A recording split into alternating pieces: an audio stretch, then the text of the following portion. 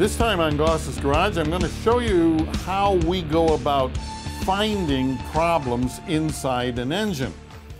You see, a lot of people seem to think that using a compression gauge such as we have here is going to be the answer to determining engine condition and things like that, when in reality it may not be.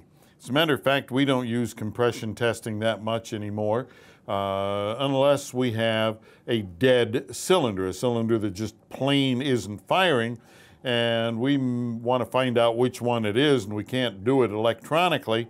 So lots of times we use compression to find the dead cylinder.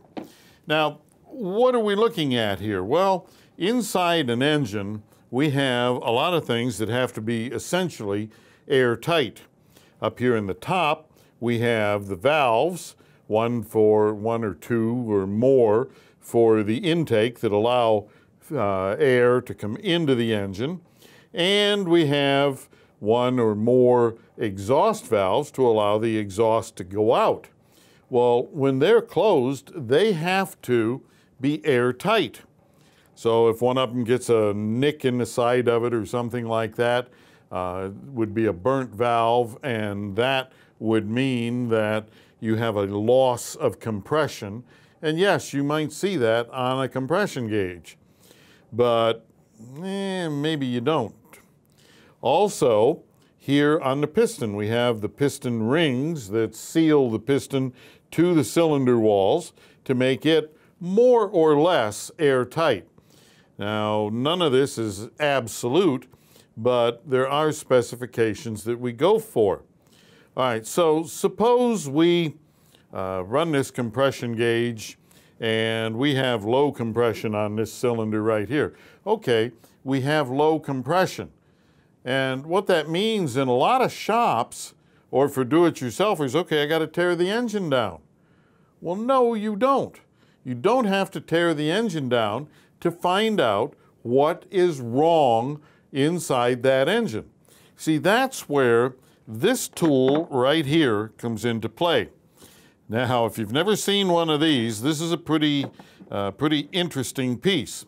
This is what's called a cylinder leakage or cylinder leak down tester.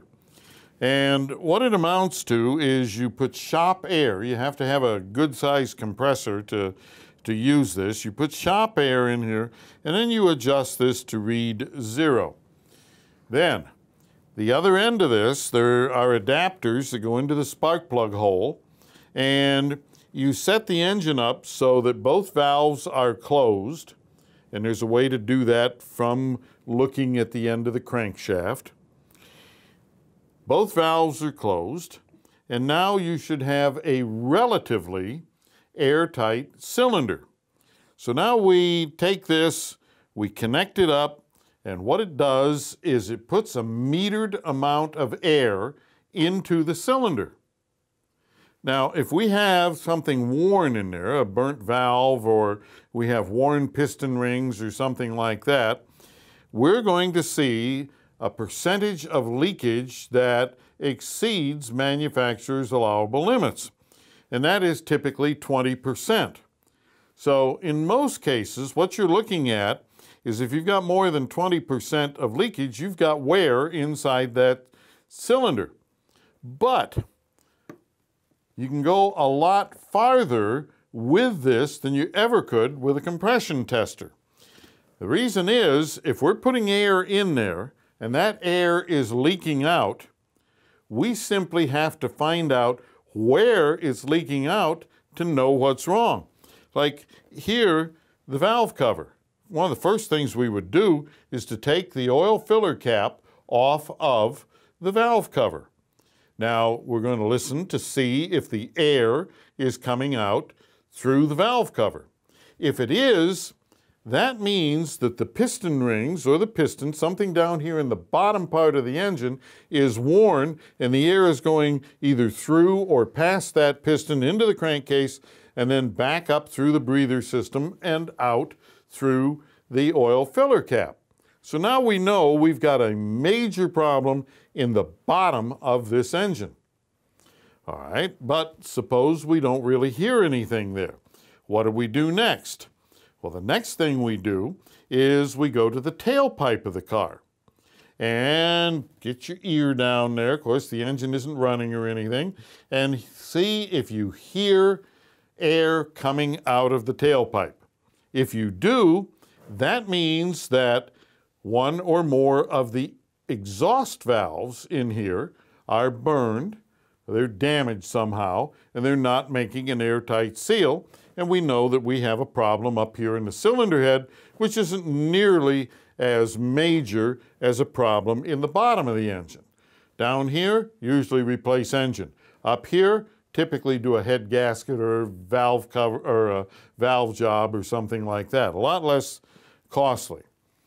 All right, next thing that we do, if we haven't found the source of the air leak yet, is we go to the air filter, throttle body, whatever. We open it up and we listen at the throttle body to see if the air is coming out through the intake. And if it is, that just told us that, again, we have a problem in the upper part of the engine. We have one or more of the intake valves that are not sealing properly. So we're isolating this to the bottom of the engine or the top of the engine and so on. Now, there's another step, because there's a really common problem on lots of late model cars, and that is the gasket that fits in here between the cylinder head and the block, the cylinder head gasket. They fail in many cases, and everybody seems to think, oh, well, if a head gasket fails, you're going to get water in the oil, or you're going to get smoke out the tailpipe, or something like that. That isn't the case. Maybe sometimes, in extreme cases, yes, but not all the time, that's for sure. So one of the things that we can tell by listening in the to where the air is coming out, we take the radiator, and of course we've got the radiator cap, and we take the cap off, and we listen here at the radiator, and we look down in it. If we see bubbles in there, or we hear the air coming out there, that means that we have a leak in the cylinder head gasket. And again, we got to pull the top of the engine off, put a new gasket in it, check things out, and so on. See, this is what separates the guesswork from the testing.